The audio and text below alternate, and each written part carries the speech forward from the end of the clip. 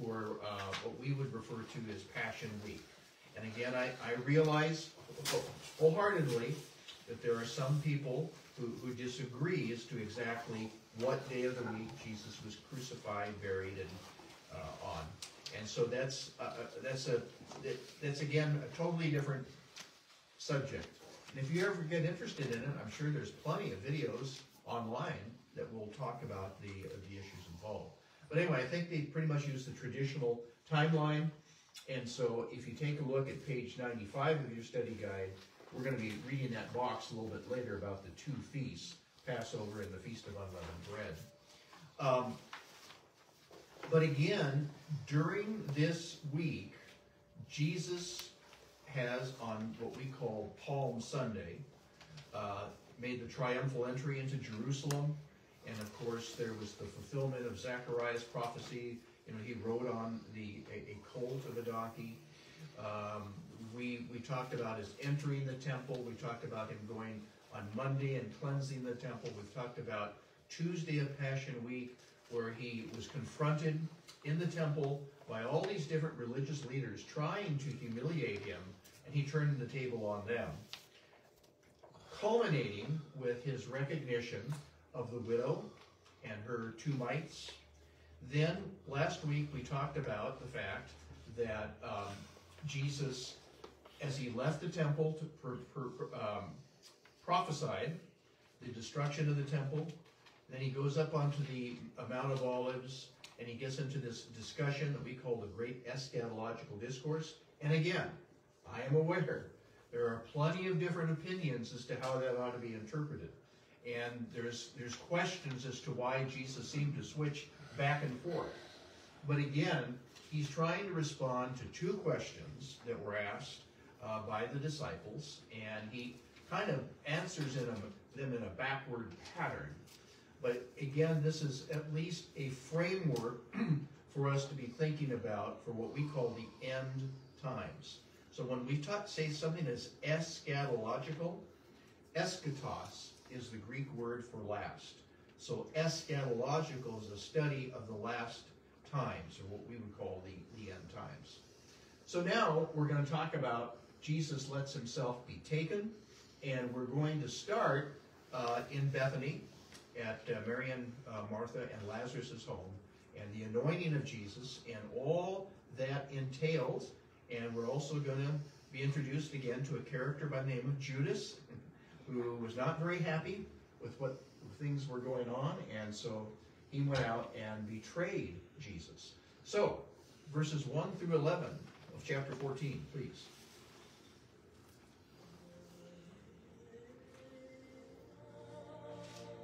After 2 days, it was the Passover and the Feast of Unleavened Bread. And the chief priests and the scribes sought how they might take him by trickery and put him to death. Not during the feast, lest there be an uproar of the people. And being in Bethany at the house of Simon the leper, as he sat at the table, a woman came having an alabaster flask of very costly oil of spikenard. Then she broke the flask and poured it on his head. But there were some who were indignant among themselves. Why was this fragrant oil wasted? For it might have been sold for more than 300 denarii and given to the poor. And they criticized her sharply. Let her alone. Why do you trouble her? She has done a good work for me. For you have the poor with you always. And whenever you wish, you may do them good. But me you do not have always. She has done what she could. She has come beforehand to anoint my body for burial. Assuredly, I say to you, wherever this gospel is preached in the whole world, what this woman has done will also be told as a memorial to her. Then Judas Iscariot, one of the 12, went to the chief priests to betray him to them. And when they heard it, they were glad and promised to give him money. So he sought how he might conveniently betray him. Now on the Very good, very good. All right, so what in the world is going on here? Your study guide says it's appropriate that the setting of Mark 14 is the Jewish Passover. At the original Passover, lambs were slain as substitutes for firstborn children. Now Jesus would die as the fulfillment of that symbol. And so if you go down below, there is a box entitled Two Feasts. So again, we need to remember that this is the nation of Israel. These people are Jewish, and they're keeping the Jewish feasts.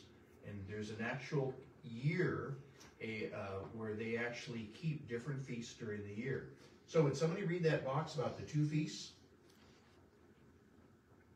Passover was the yearly festival of national redemption. The Passover lamb was killed in the afternoon of the 14th of Nisan, a month corresponding to our March or April. The Passover meal was eaten after sunset, which is the start of the new day, the 15th, but before midnight. The Feast of Unleavened Bread began on the 15th and continued through the 21st day of the same month. By Jesus' time, the two feasts were treated as one, so that essentially Passover was a week-long festival. Okay, and so if you take a look at, there's kind of a calendar down below, and that is based on the Jewish calendar, okay? So that's why it changes with our calendar, because we have a calendar that is based on 365 and a quarter days a year, and the Jewish calendar is 360 days a year. So every month has 30 days exactly, but then every fourth year they have to add an extra month. And so it's a little bit different than ours. So, and they have names, different names as well. All right, so then it says the story of a woman anointing Jesus is positioned in Mark's gospel in such a way that one might assume the anointing occurred during the Passover. However, John 12 reveals this anointing actually took place on the previous Friday. Mark included the story here not to confuse the order of events, but because its meaning was closely related to Christ's death. Jesus himself identified this anointing as a burial rite. The Gospel of John also reveals that the woman who anointed Jesus was Mary, the sister of Martha and Lazarus. Mary wanted to show her love and respect for Jesus, so she brought to him one of her most valuable possessions. Now, again,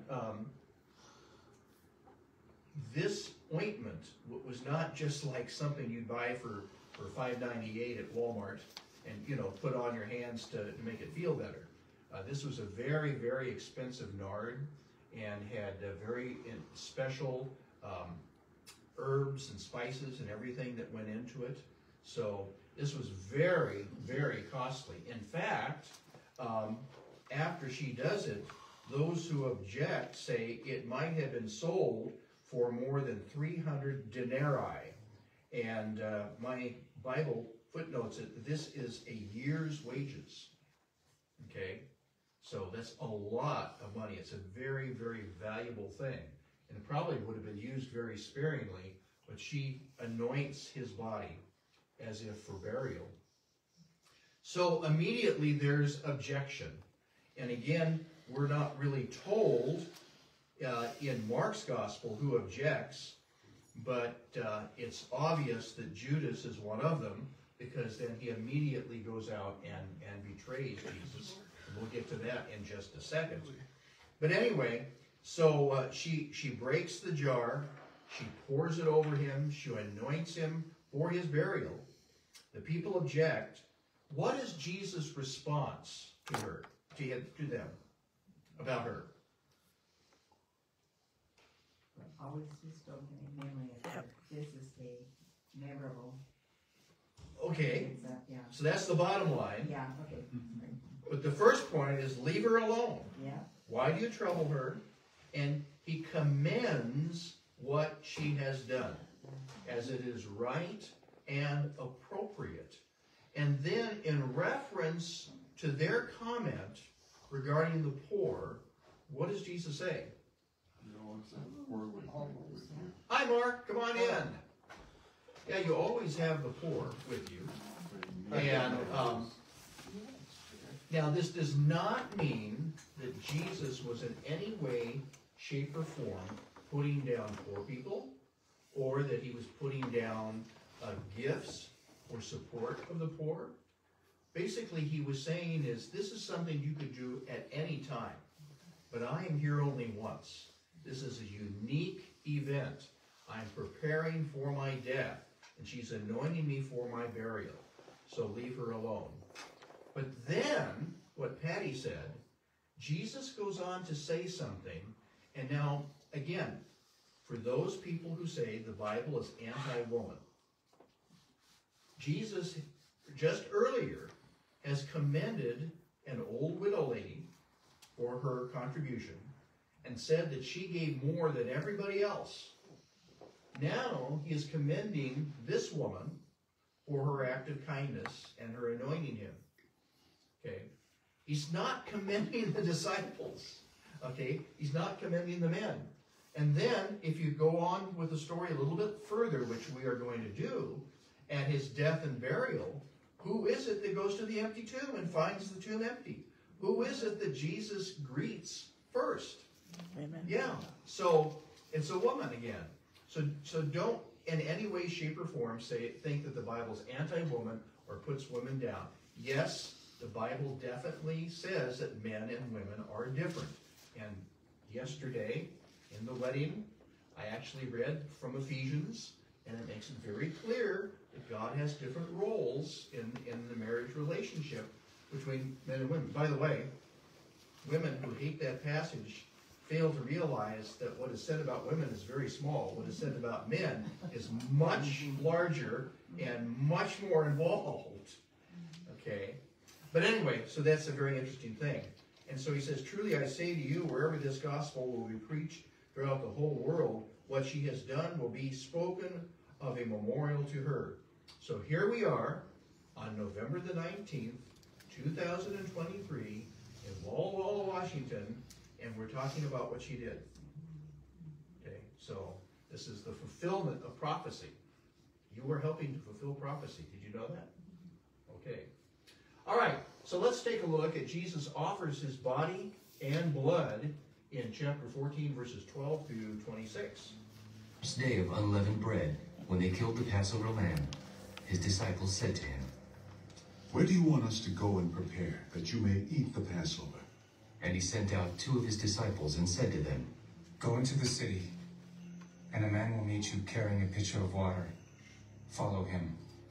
Wherever he goes in, say to the master of the house, the teacher says, where is the guest room in which I may eat the Passover with my disciples? Then he will show you a large upper room, furnished and prepared. There, make ready for us.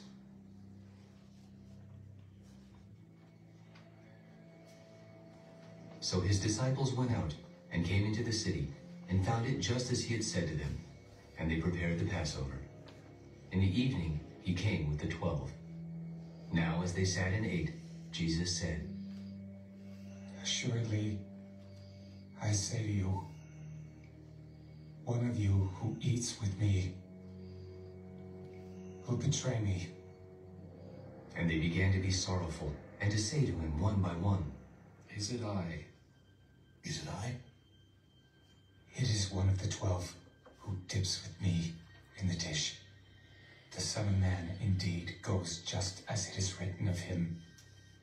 But woe to that man by whom the Son of Man is betrayed. It would have been good for that man if he had never been born.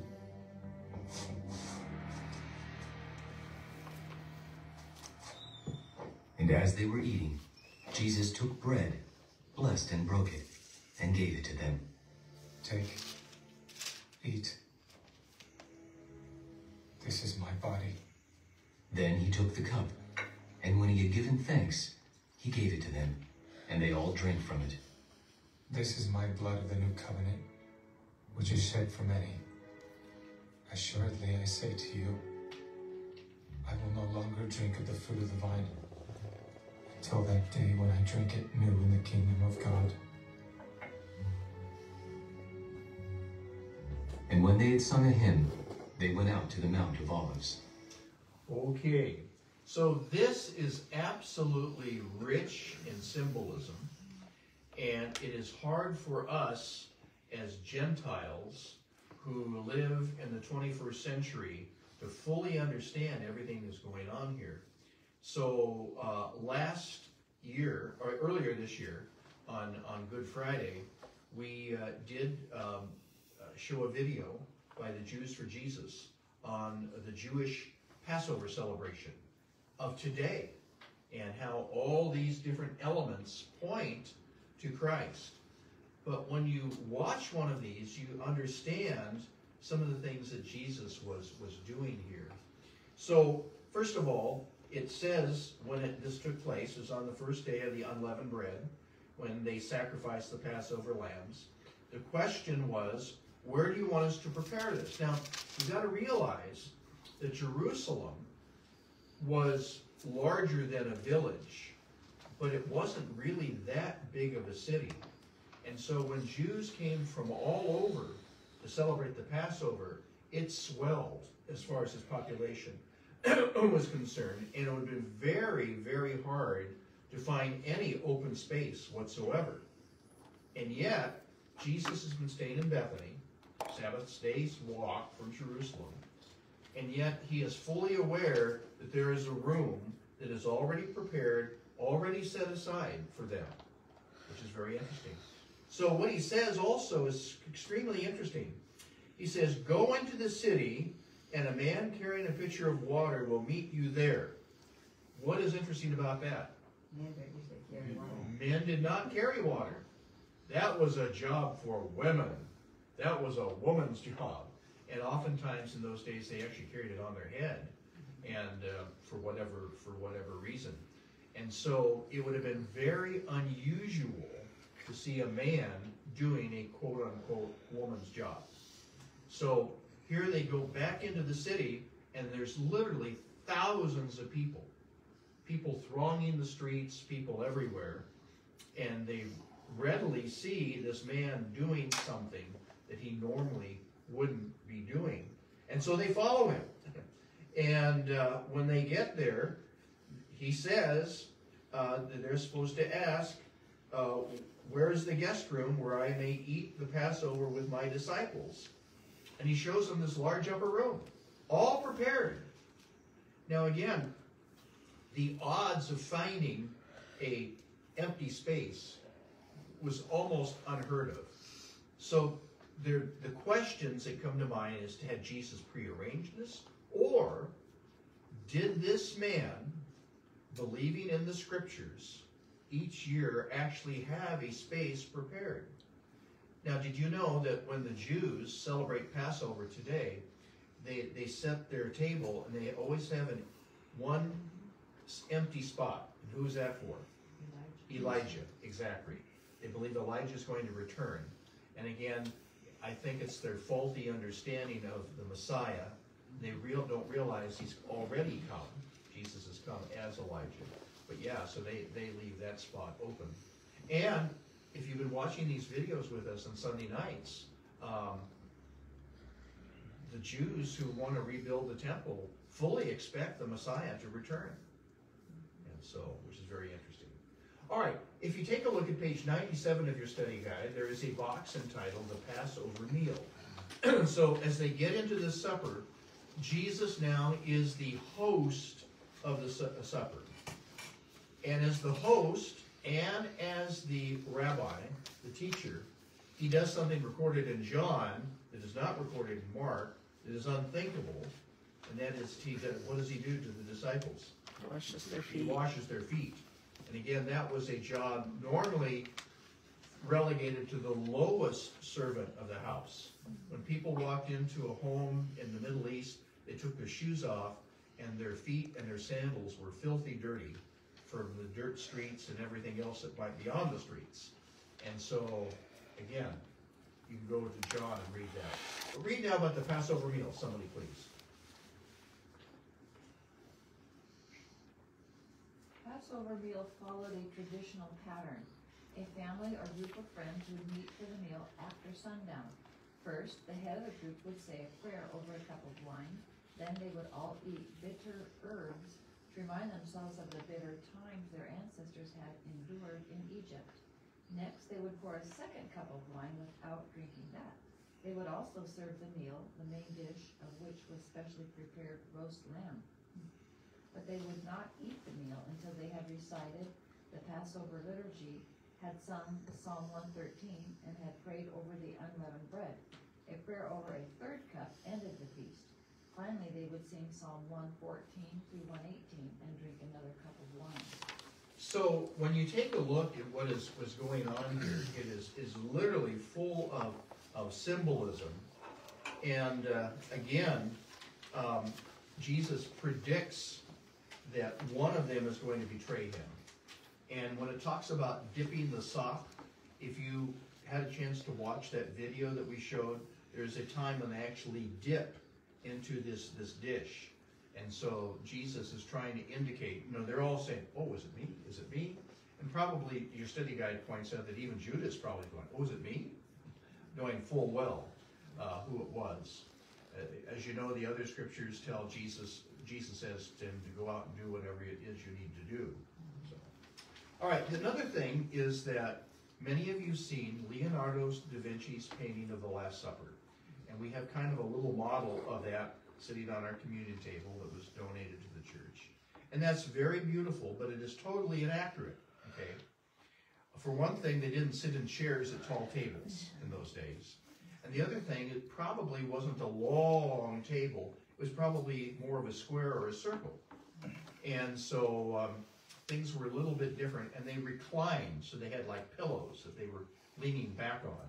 So it probably looked a lot different than Leonardo da Vinci's depiction of it. But it still helps us remember it.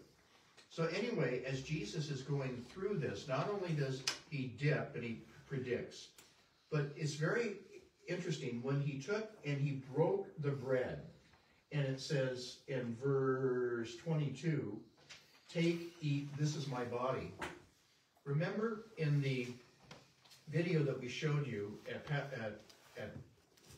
Good Friday time, there was a time when they would actually break this unleavened bread, and then they would hide it in a bag, and this was taken and hidden someplace, and then the children would go to find it. Whoever finds it would get some sort of a reward for doing that. And again, many people believe this is emblematic of Jesus' death, burial, and then resurrection. But anyway, so when Jesus broke this unleavened bread, which was traditional, he changed the meaning totally. He said, this is my body which is broken for you. So he is now telling them that he is becoming their Passover lamb. And if you need to read the book of Hebrews, actually we've been doing that on our Through the Bible reading, and the book of Hebrews is just absolutely loaded with ramifications, with allusions back to the Old Testament and to the Jewish system of worship.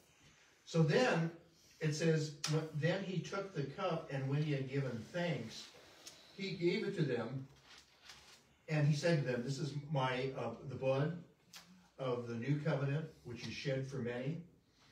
So again, there were 4 cups during this Passover meal. This is cup number 3, and it's referred to as the cup of redemption in the traditional meal. And now Jesus again changes the meaning, and he says that this is his blood, that his blood was going to be shed for them. What is interesting, your study guide points out, when he says that truly I say to you, I will drink no more of the fruit of the vine until that day when I drink it in the kingdom of God. Many people believe that he did not drink the 4th cup, okay, which was traditional. He said he would not drink that cup until everything is fulfilled. And so many people believe that he will do that after his second coming. So, anyway, when it says they sung a hymn and went out, there were various psalms that were traditional as part of the Passover meal. And I think it's Psalm 122, I think, was the traditional one that they would sing, and then they would go out. Well, when they went out, they just didn't go out, they went out to the Garden of Gethsemane at the bottom of the Mount of Olives. So elsewhere, we have Jesus' words, "Do this in remembrance of me." And so when we have the Lord's Supper, when we break bread together, whatever you want to refer to it as, you want to call it communion, there's various titles. What we are doing is basically a reenactment of what Jesus did to remember his death for us. So, all right, let's take a look at Jesus prophesies and prays in verses 27 to 42. All of you will be made to stumble because of me this night. For it is written, I will strike the shepherd, and the sheep will be scattered. But after I have been raised, I will go before you to Galilee.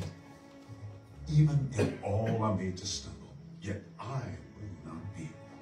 Assuredly, I say to you that today, even this night, before the rooster crows twice, you will deny me 3 times. But he spoke more vehemently. If I have to die with you, I will not deny you. And they all said likewise. Then they came to a place which was named Gethsemane, and he said to his disciples, Sit here while I pray.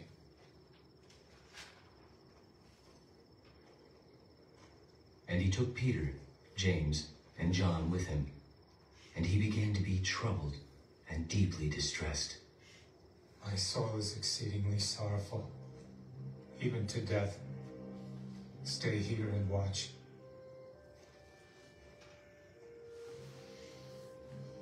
He went a little farther and fell on the ground and prayed that if it were possible, the hour might pass from him. Abba, Father, all things are possible for you. Take this cup away from me. Nevertheless, not what I will, but what you will.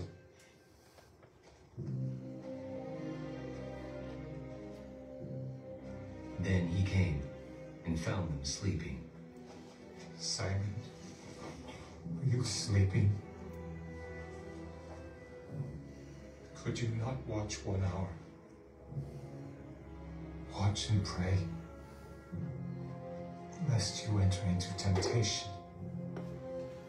The spirit indeed is willing, but the flesh is weak.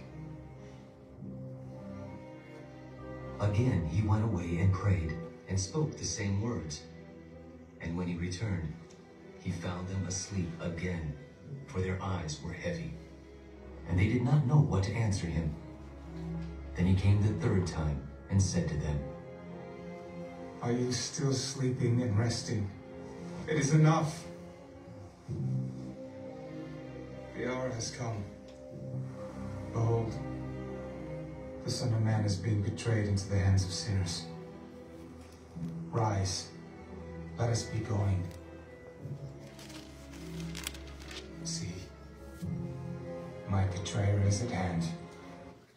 Okay, so you have this denial portrayed, and again, I think in some of the Gospels it has it before they go out to the Mount of Olives, but he has it right after they have left from the Mount of Olives.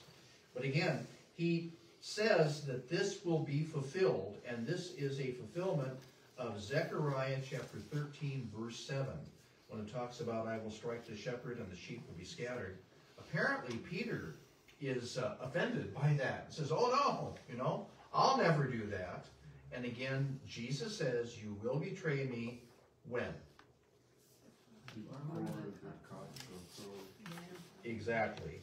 And so, he says, before the rooster crows twice, you will deny me 3 times. And if you go to Israel today, you can go to a church that is built over what they believe was Caiaphas' household. And on the roof of this church is a rooster. And in Latin, it is Christ in Galantiku. And anyway, a famous tour guide cannot pronounce Galantiku, and so he would tell people, we're going to the church of the cock-a-doodle-doo. But anyway, that was one place that really affected me because not necessarily the church and the dungeon down below, but outside they have excavated what they think is the courtyard, and then there are these steps that go down the Kidron Valley, and they believe that Jesus would have been brought up those very steps, and it was in that very courtyard where Peter would have denied him, and that really, really struck me. Me too. Yeah. So the other thing is you get a perspective as to where Jesus went that night, because you can actually see the Temple Mount, you can see the Kidron Valley, you can see over towards Gethsemane, and you get a perspective of how this was all really very closely interrelated. But you're either going downhill or uphill, believe me, it's steep. So they go to Gethsemane, and Gethsemane means what? Oil press. The oil press, right. And today, if you go to Gethsemane, there are ancient olive trees, and many people go into what is called the Church of All Nations, which to me was not impressive at all. It's just this huge, fancy church. But what impressed me was that our tour guide spoke to the groundskeeper, and he unlocked a gate and led us into the garden area. And here were some of these old trees that are perhaps 2,000 years old. Now, they probably were not there when Jesus died, because the Romans probably destroyed everything, but they probably relate to that era at least. And in that garden was the basic area where Jesus would have been praying, where the disciples would have been sleeping, and there is a statue on one end of Jesus on his knees praying. What's interesting to me is that when you stand in this garden and you look to the west, you have to look up to the Temple Mount, and what do you see but the Zion Gate? And again, many people believe that was one of the main entrances to the Temple Mount, at least coming from the Mount of Olives. And so it's a very inspirational place to be. And this picture makes it look like some of the olive trees are what, this big around? Yes, right. I happened to look yesterday at one of my pictures. Right, they're gigantic, right. I like Right. that. And not very tall. No. Really kind of ugly. Right. Right. No, I have pictures in my slides as well, and that's why they say they believe some of these trees may go back about 2,000 years, and so they may be descendants of some of the original trees that were there. But yeah, they are huge. They are huge and still producing. So this was a place where it was a garden. This is where they pressed olives, and of course Jesus was going to be pressed. Okay, in those days they squished the olive to squeeze the juice out of it, and what Jesus was going to endure was very, very difficult.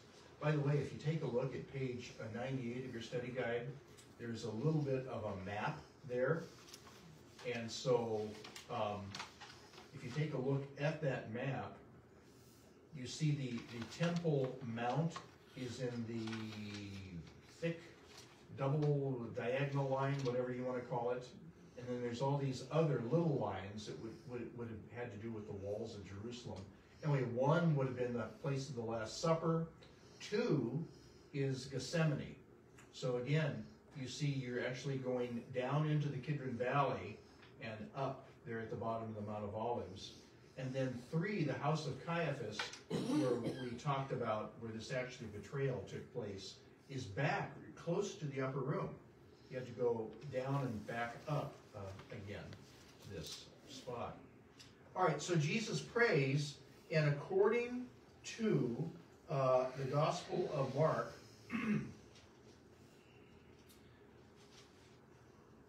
okay, yeah, I turned the page. I didn't mean to turn the page. Okay, in verse 36, what does he pray? Before that. Before that. Abba, Father. Abba, Father. Now, Abba is in italics in my Bible. So again, this gives you the idea that, once again, this is Aramaic. And if I understand it right, this is a word more like daddy than just a cold, sterile address of father, okay? Or dad, sort of thing. And so this shows a deep relationship here. Now again, this is one of those mysteries regarding the incarnation. How Jesus can be fully man and fully God at the same time, yet he says he only does what the Father tells him to do. He's praying to the Father. He's asking the Father if there's some way. And so I believe this shows the human side of Jesus. The man, Jesus, did not want to go through the physical torture of crucifixion. But then when you think about Jesus as being the Son of God, and you think about what happened on the cross, again, it's one of these mysteries how God the Father could turn his back on God the Son because of his bearing the sins. Again, that's a total mystery. It's beyond my understanding. John Lennox has been asked how he, as a scientist, can believe that Jesus could be fully God and fully man at the same time. He says, well, let me ask you a question. And he asked them a question, for instance, about energy. Do you believe in energy? Oh, yeah. Can you describe it? Do you understand it? Well, no. But you believe in it, right? So you believe in something that you can't explain, and yet you are going to condemn me for believing in something that I cannot explain. And he gets them to realize that we don't understand everything. And so there are mysteries of the universe that we have to accept. You know, when you walk in your room, you flip on that light switch and you expect the lights to come on because we have electricity. But most of us really don't understand electricity and how it gets to where we want it to be. I mean, we can talk about different avenues through wires and things like this, but ultimately it's beyond our understanding. So, yeah. In Jesus saying, "Not my will but thine be done," Mm-hmm. should we take that as meaning that he was not willing, because he was holy, to become sin for us, because that was so against his nature? Well, what I think you're saying is that the crucifixion was multifaceted. So you have the physical torture that the man, Jesus, was going to have to endure. And he really didn't want to have to do that. I mean, this is not something that anybody wanted to go through. But then when you talk about Jesus as being the Son of God and bearing the sin of all humanity, that again is something that is difficult for me to even comprehend. And again, Jesus understood why he was there, but yet he still prays that this somehow could pass from him. But the answer, basically from heaven, is no. There is no other possibility. Some of you have seen the movie The Passion of the Christ by Mel Gibson, and he puts things into that movie that are not scriptural. Okay? Maybe they happened, I don't know. But in that movie, you have Jesus in the garden, and Satan comes to him and tries to tempt him. You know, they're not worthy. You know, well, why are you going to do this for them? You know, type thing. Now, again, that's not told. We're not told in Scripture that happened. I don't know. All I know is that Jesus was in great agony. We're told elsewhere that he actually sweat drops of blood. Yeah, to me, that sounds like more than the natural, because many people have been crucified and they knew they were going to be crucified. They didn't sweat great drops of blood. There wasn't that kind of agony with it. Right. But with Christ there was, and I Right. think that has to do with the bearing of sin, which is so opposite to his person. Right. So again, you're saying this is a multifaceted event Yes. because he's both fully man and fully God. The interesting thing is the disciples had no clue what was going on. They were tired, they had eaten dinner, and they fell asleep. And they kept falling asleep until Jesus said, come on, it's time to wake up. So let's take a look now at the next section of Scripture, which is Jesus is arrested, tried, disowned, in verses 43 to 70. And immediately, while he was still speaking, Judas, one of the 12, with a great multitude with swords and clubs, came from the chief priests and the scribes and the elders. Now his betrayer had given them a signal. Whomever I kissed, he is the one. Seize him and lead him away safely. As soon as he had come, immediately he went up to him. Rabbi, Rabbi. And kissed him.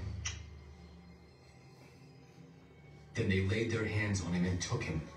And one of those who stood by drew his sword and struck the servant of the high priest and cut off his ear. Then Jesus answered and said to them, Have you come out as against a robber, with swords and clubs to take me? I was daily with you in the temple teaching, and you did not seize me. But the scriptures must be fulfilled. Then they all forsook him and fled.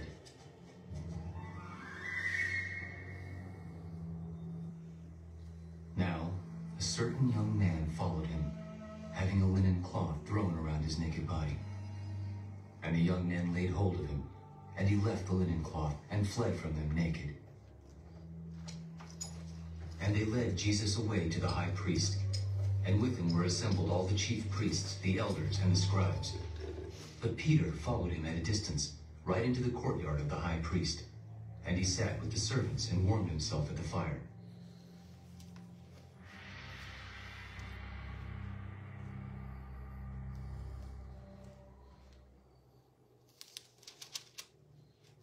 Now the chief priests and all the council sought testimony against Jesus to put him to death, but found none.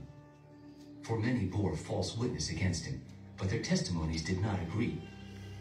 Then some rose up and bore false witness against him. We heard him say, I will destroy this temple made with hands, and within 3 days I will build another made without hands. But not even then did their testimony agree. And the high priest stood up in the midst and asked Jesus, Do you answer nothing? What is it these men testify against you? But he kept silent and answered nothing. Again the high priest asked him, Are you the Christ, the Son of the Blessed? I am. And you will see the Son of Man sitting at the right hand of the power, and coming with the clouds of heaven. Then the high priest tore his clothes.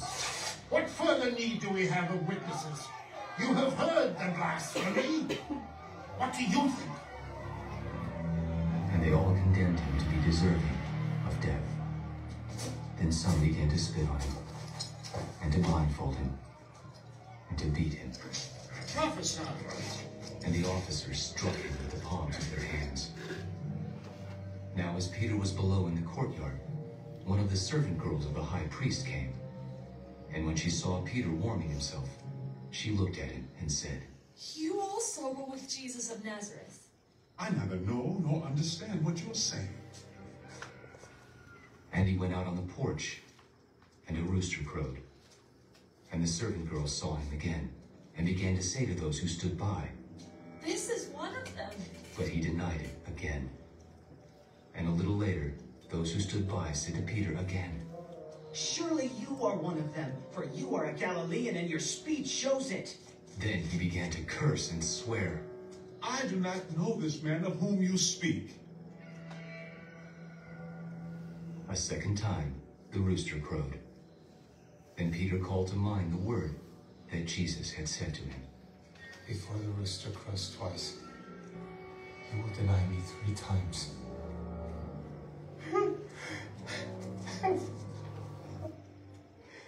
And when he thought about it, he wept.